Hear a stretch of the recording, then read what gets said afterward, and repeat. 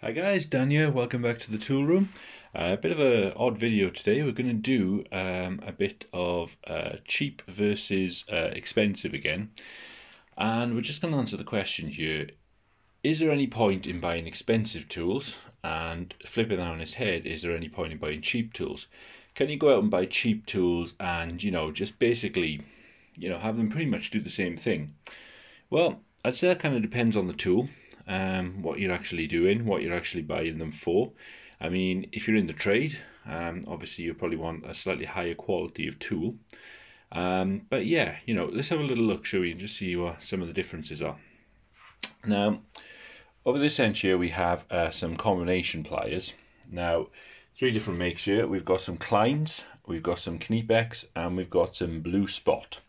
Now, difference in prices here. I mean, the Kleins are the top of the line once you these VDE versions retail in the UK probably at about £55, something like that. So they're not cheap at all.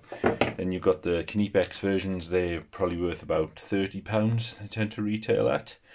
And then you've got these ones. Now these ones are Blue Spot. Now not to be confused with Blue Point, they have no affiliation with Snap-on. These are Blue Spot. Now these actually cost £3.99 in British pounds. So massive price point difference here. So a real sort of difference in the range here.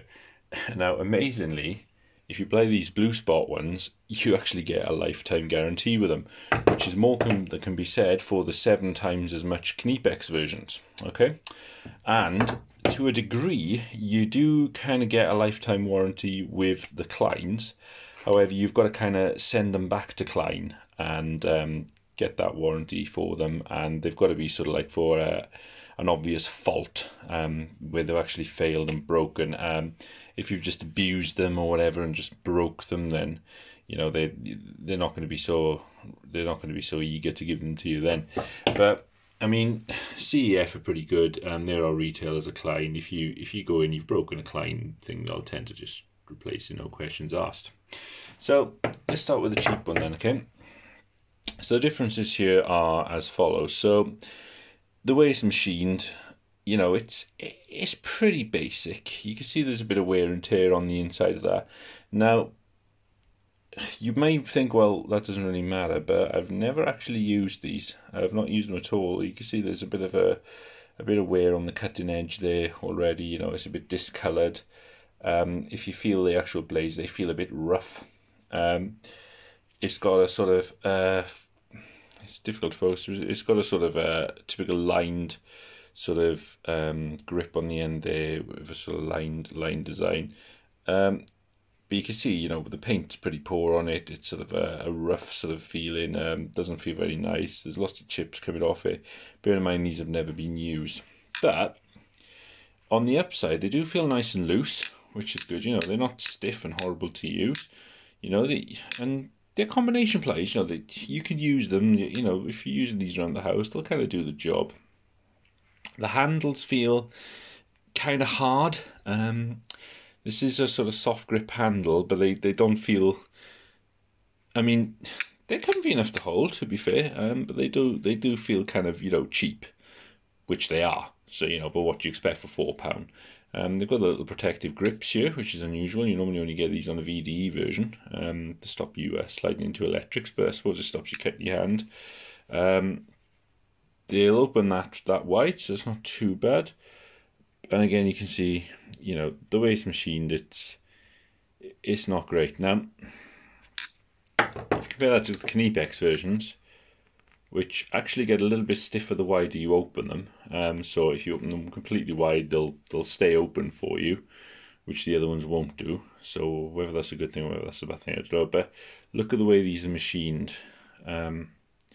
Now these have been used, these ones, so they've got the same sort of design on there, but you can see they're coloured a lot better. They don't feel rough inside. They feel quite nice and smooth. They're painted well.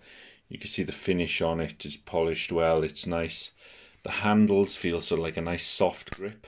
And these have been used. You can see the date there. These are 2016. And they're still in really good condition. You can see the pivot on them there is nicely machined compared to, you know, compared to this one. You can see see the diff. Well, I don't know whether you can on the camera, but you can see the difference in the machining. And they meet perfectly at the end. You've got the 1000-volt rating on these as well. Now, going right to the top end of the scale, you've got the Kleins. Now, a completely different design. You've got a crimpers in the end there as well on these ones. They're sort of more like the design of, I've just rubbed these down with some wire wool because you can see them sticking to it. Now, these have got a sort of more sort of crisscross design. That's just bits of wire wool hanging off of there, because I gripped something with it, it was like filler, and I got it stuck in there, and I find it difficult to get out. But these are a very strong grip on the end there. That's machined really nicely, and you can see again the quality of the machining is very nice on it.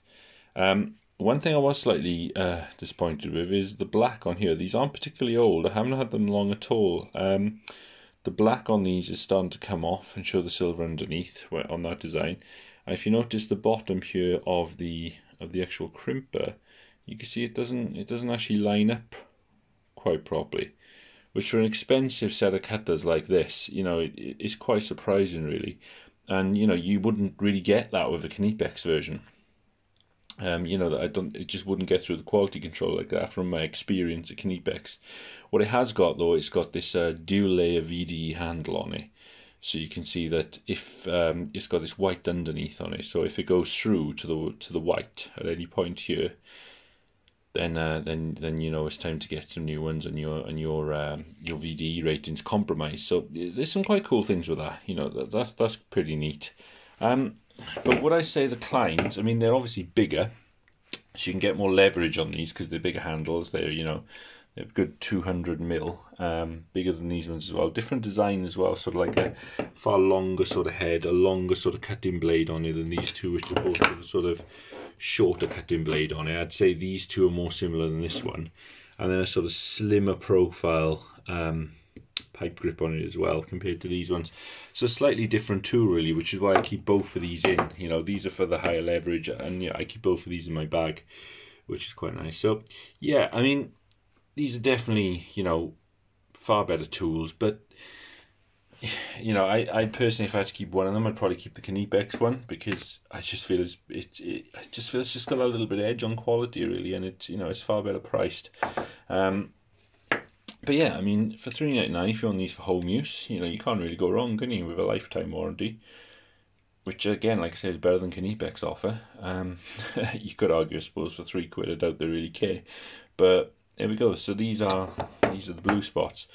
So yeah, you know, you can see the quality on them, you can see the difference in them, you really can. It doesn't pick it up very well on camera, but you know, there is a difference. There is a major difference. I mean, just on the stamping quality on it as well on these two compared to that, you know, it's different. I mean, look at the way look at the way this area here comes to an end there, you know, and how this just meets nicely at the end, you know, and this meets nicely, you know, you see the little things like that, and you know, little things like this, you know, that is completely different there than it is there. It doesn't fit properly compared to these, which are just perfect, you know.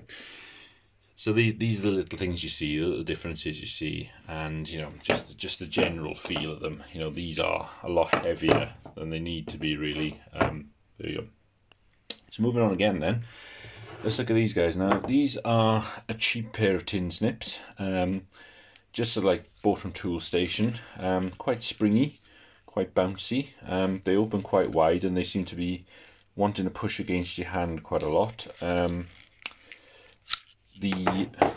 This thing here is quite floppy, wiggles around quite a lot, and it's got a sort of long nose on it. It's got a long cutting area.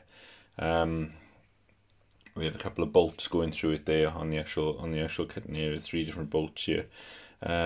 Very thin plastic handles here. They feel quite brittle. I wouldn't really trust this loop here to hold too much, as you can see. I can bend it back and forth with my hands.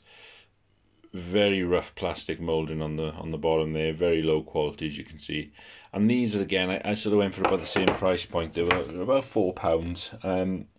Now, I was cutting some garden fence with these earlier, and you know, the sort of wire sort of garden fence you can get, you know, with the green sort of sleeving on it. I was cutting some of that over earlier, and it was an effort. It really was quite an effort to be able to cut it. I mean, you're supposed to be able to squeeze these and they'll come apart, and you can, but it's a bit of an effort. So it's not a great tool. I wouldn't say this is particularly. It's not my favourite. Now, going right to the top of the range there, now, this is a £50 set of tin snips. And it's a Klein one. Now, with these, again, perfectly, you can just release them there, and they open nicely, but they feel, you know, a really nice sort of quality spring in there. It almost feels sort of, you know, it almost feels a bit hydraulic, that does. You've got, if you look at the machine in here, you've got some sort of cheap crosshead screws on there, and you can see that they're going to round off as soon as you can. And on these, you've got some nice sort of, you know, star drive. Far shorter blades on this, stubbier, shorter blades. Similar sort of screw there, but look at the quality on the back there. You can see it's a special sort of screw they've used there compared to these bolts here. And it's just a nice quality tool. You look in here as well, you can see this part here. They're, you know, far thicker, far stronger, far thicker along here, and stronger and heftier than this one. The handles on this feel really nice. They're a lot nicer. You know, the loops, you can't move the loop around, and they're comfortable. You know, and it's a nice heavy, firm tool compared to this. This is light as a feather. It really is. Nice thick grips. You know, there's really no comparison between these and this one. You know, it'll just, whatever you want to cut with, it'll like that garden fence, it'll just cut through it like absolute butter. No problem at all. Far stronger. It's almost like, if there were dogs, I mean, this would be a little poodle, and this will be a like big strong Staffy jaws. You know, it'll be a Staffordshire Terrier jaws or bulldog or something. You know, it's, you can see the difference in them. But then again, you know, this is a £4 set and this is a £50 set. I think these retail are about £51. So, you know, you can really see the difference in them. But, you know, when I did get these, I thought £50 pair. I didn't pay £50 odd for these, but I thought £50 odd pair of tin snips, you know. But, you know, when I got them, I really could feel a real difference in them. They're a really, really nice bit of kit, them. So, yeah, obvious differences in them. I mean, you can just see the difference, can't you? You can really just see the quality difference in them. Very, very cheap, but they were very, very cheap, in fairness. You know, I'm not knocking these things, you know, for £4 if you want a little set of tin snips, then great. Giving these to my wife for the garden. She can cut through things with it, I guess, but they were a real effort to cut with these ones compared to these. So, yeah. Right, so we've got some Magnusson long nose pliers. And I mean, these are the VDE rated ones. I mean, I think they retail around about £10.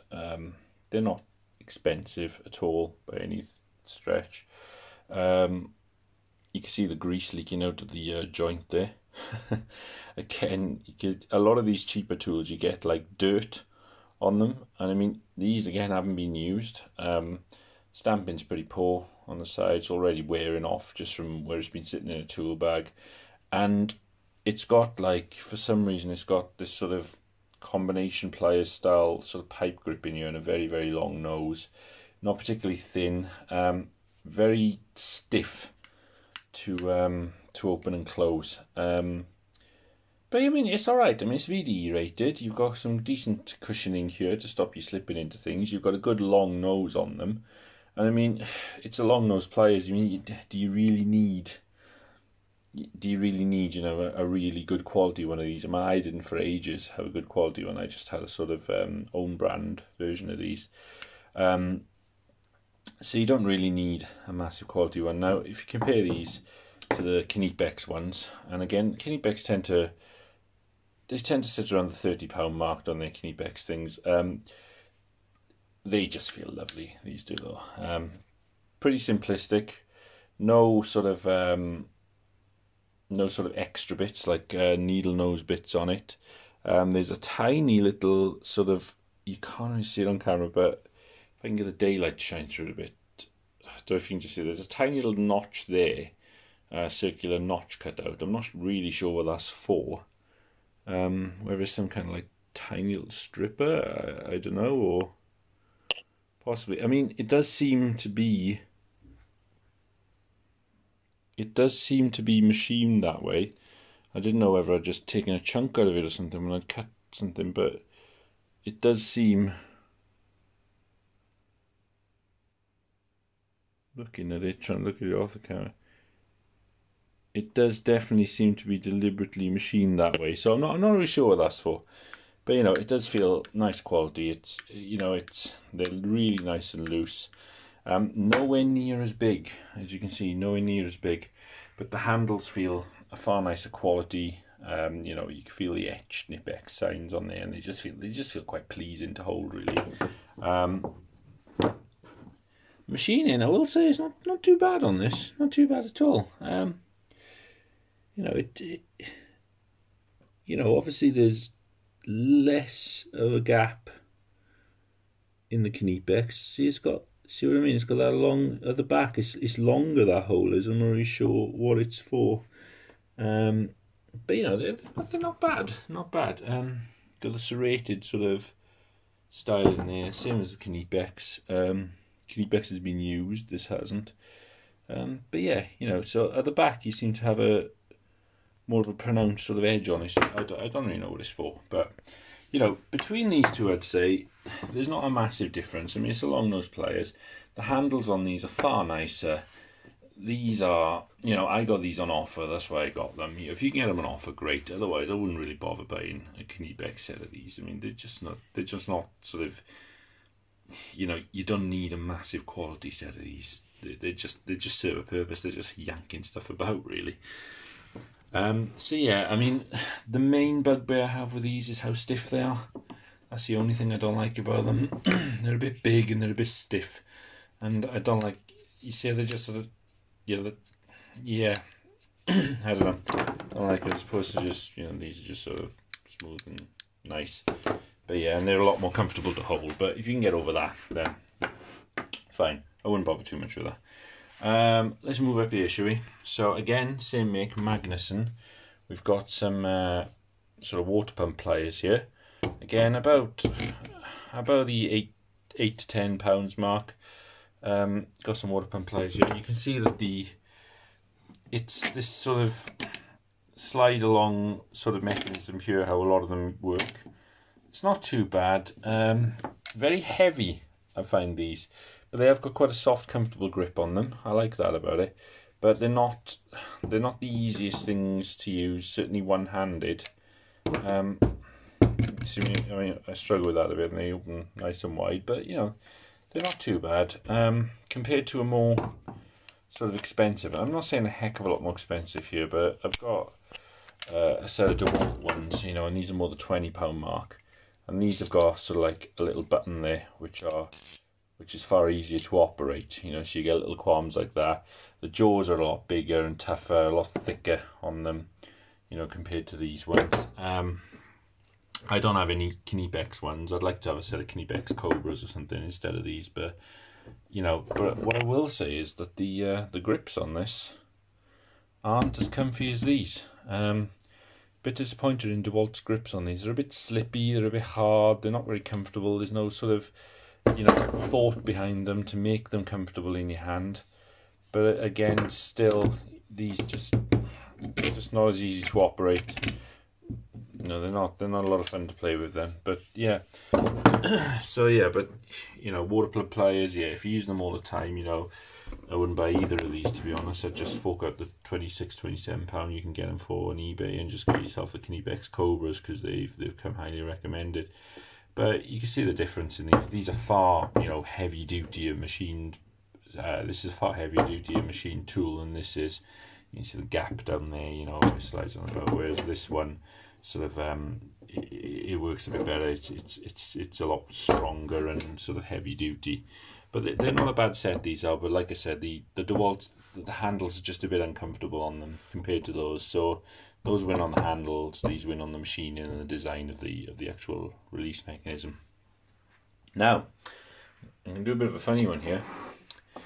What about a set of side cutters? Now, if you want to pay a lot for a set of side cutters, again around the £50 mark, you can have a set of these Kleins. I'm not going to go into the handles. The handles are identical to the ones on the combination pliers, but these are diagonal cutters, heavy duty cutters, high leverage cutters, very, very sharp, good set of cutters.